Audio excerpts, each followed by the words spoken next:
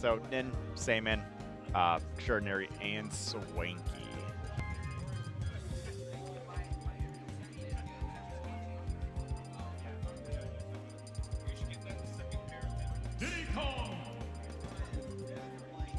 I'm trying.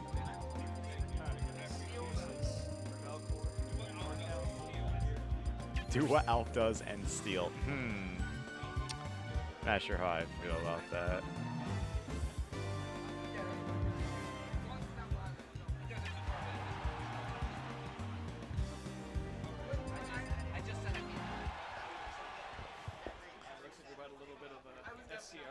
Oh, there we go. Thanks, man.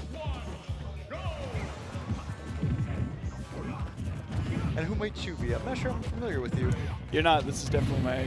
I've been in Michigan for about 2 weeks. Oh, well, welcome. Yeah, thanks. My tag's Valcor. I'm from NorCal, so... Oh, wow. You had quite a journey. Holy Lord. A little bit. So it's going to be interesting seeing the dynamic and the meta of this region. Yeah. What about yourself? Gooshi, resident nerd, you know, the good stuff. That's how it goes. All right. I'm not sure if NorCal actually has any, you know, static teams, but in East Michigan, we don't. It's mostly West Michigan that's static, so I don't believe any of these teams have actually teamed previously. Well, it'll be exciting to watch that. Now we have a few back in NorCal. We actually have multiple players who are solely dedicated doubles players. They don't play singles. We used to actually have that too with Linus and Hawk, that's and then they slowly transitioned over. Oh, okay. Taking the stock of his own teammate, but at this point, it seems to be worth it with the one stock lead. Rage Rio doesn't really actually care about anything. Yeah. Ask Mr. R's Twitter. It's fine.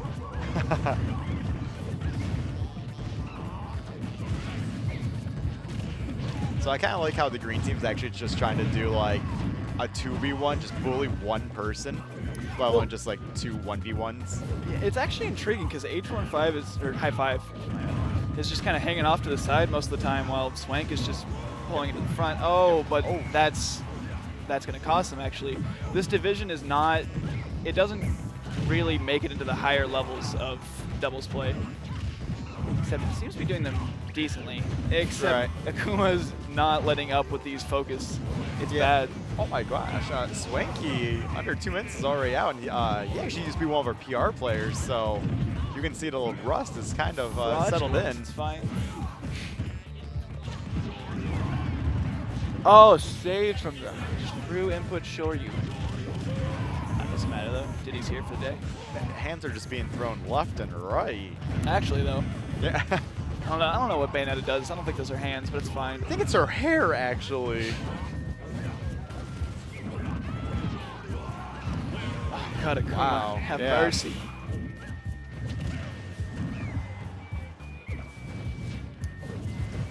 I'm gonna be surprised if Swank even actually lands a hit on either. Oh, all right, there we go. I was definitely not expecting this game around to go the way it did, so that was an eye-opener. All right, that was really intriguing. Back in NorCal, a lot of the players were super aggro, just super aggro.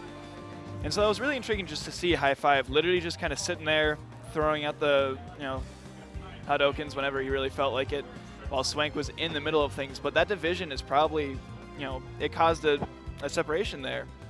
Who is 4James? What's his tag? Oh, that's Ned. Ned, okay. There was, they were capitalizing a lot on the division because Swank was getting just kind of double comboed. High Five would come in, try to break it up, and then it would divide back.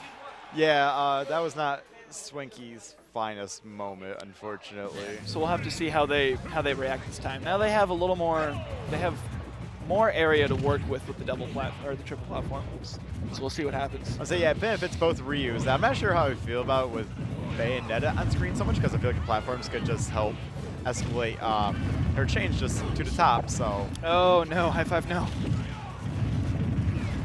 True, but that can also lead to very short shoot. Oh God. Yeah, kind of like that. Oh God, no. Oh. Okay. We got an immediate response from Diddy though. So many dash attacks, so many meaty. Oh my god! And then just capitalize on top of Swanky's, I guess, like, patience. He You wasn't- monster!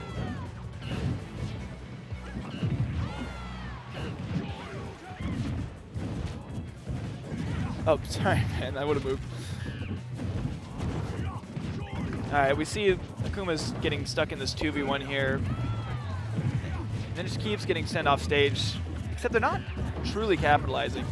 They're not getting enough, you know, not enough grabs coming out. He's just kind of sitting in shield while they're throwing out move after move.